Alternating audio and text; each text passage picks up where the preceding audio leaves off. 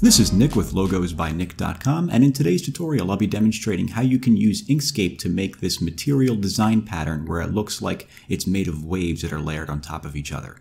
And if you'd like to learn more about how Inkscape works, be sure to check out the Inkscape Masterclass, which is a collection of over 50 videos where I go over all of the tools and features in Inkscape and I explain what they are and demonstrate how they work. I'll put a link in the description if you want to check that out. So getting started here in Inkscape, the first thing we want to do is just import this color palette. I'll put a link in the description of the video. The design I'll be creating, I'll be using these colors specifically right here. So if you want to follow along with what I'm doing, you can click the link and just copy and paste this image into Inkscape like I have here. Otherwise, you could use whatever colors you'd like.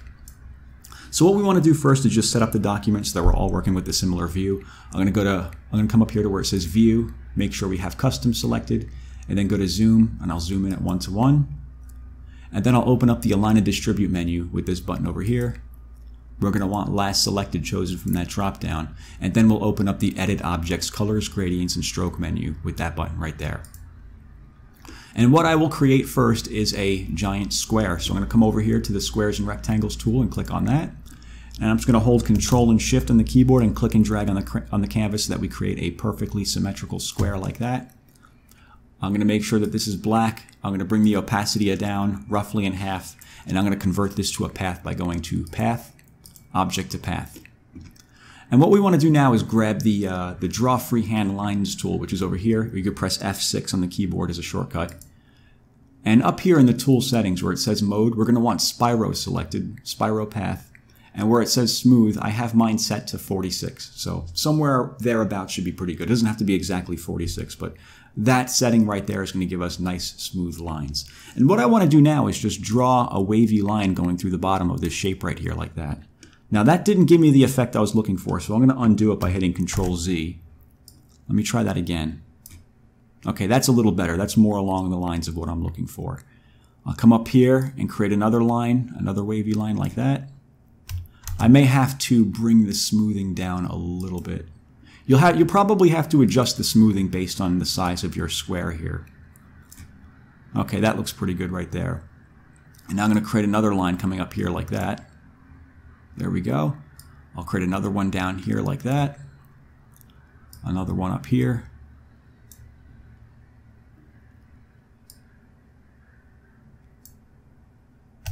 That one wasn't as smooth as I like.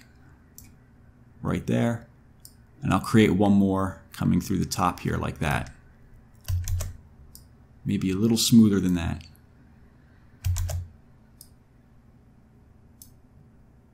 There we go, that works.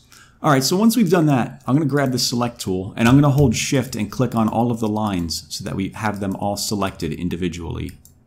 We have them all selected at once like that. And what I want to do now is combine them together by going to Path, Combine, and then I want to hold Shift and click on the square so that we have the lines and the square selected, and go to Path, Division. And it's going to break that square up into individual pieces based on where those spiral lines were. And what we can do now is just bring the opacity back up to 100% like that. And what I'm going to do is I'm going to grab my color palette here. I'm going to bring it towards the shape. So I'm going to zoom in a little bit by holding Control and rolling up the mouse wheel. And I'm going to click on this bottom shape right here, and I'm going to grab the dropper tool, which is over here, or you could press D on the keyboard and just select on that to make it that color. And I want to go back to the Select tool, which is up here. Click on that and then make that the same color as well. And then just unify those two pieces together so that they're one object. So hold Shift and click on the other one so we have them both selected, and go to Path, Union. And now what I will do is I will click on this object and do the same thing. Grab the dropper tool. Since we're going to be going back and forth between the dropper tool and the Select tool, I recommend using the keyboard shortcuts for this because it'll be much quicker. I'm just going to press D on the keyboard to grab that, and I'll just make it that color. And to switch back to the Select tool, I'll press D again. And then I can click this object right here. Press D, and I'll make it this color right here. And again, back to D, make it this color as well. Unify that together. Actually, no, I want to make this one that color. Hold Shift, click on that, go to Path, Union, come over here, make this one the lighter shade, back up to the darker shade, Make this that medium shade. Or actually, no, I'll make it that peach color. Unify those together by going to... What I just did there is I went to Path Union, but I did the keyboard shortcut by... I just clicked them both. I clicked them both and I pressed Control, Shift, and plus. And it just unified them together like that. Or you could just go to Path Union.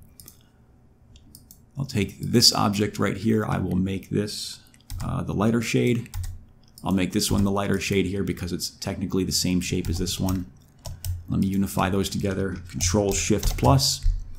And then I'll take this last shape right here and I will make this one, let's say, the medium shade like that. No, I'll make this the darker shade. There we go. So that's what I'm looking for right there. And what I want to do now is I want to take the select tool and I want to take each of these objects. I want to start at the top and I want to take the top object and I want to raise that to the top. And then I want to take the next object down and raise that to the top as well. Take the next one down, raise that to the top, and then just go in descending order, taking each object and raising it to the top. And that's going to make it so that the object at the very bottom is the one that's layered on the top, and each object in descending order is layered beneath it, which is important for what we're going to do next. So now we're going to put a little bit of a drop shadow behind each object to create the illusion that each of these waves are made of like a separate material that's layered on top of each other. So let me take this object. I'm going to press Control D to duplicate that. And I'm going to make that one black. And I'm going to lower this one step to put it beneath the original object. And I'm going to take the blur over here and just bring that up a little bit like that. It's going to give it a nice blur. Right about there is pretty good. And I'm going to do the same thing to all of these objects. Let me take this one right here. Control D to duplicate. Make that black. Bring it down.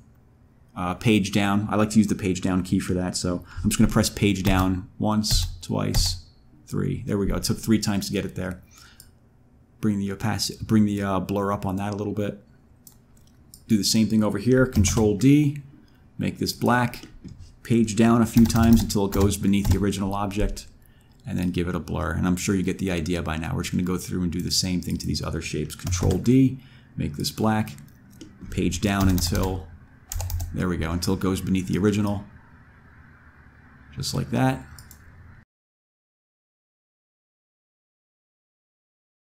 And once we're finished, we pretty much have our material design pattern set. What we can do is we can click and drag over all of it and group it together with this button up here that says Group.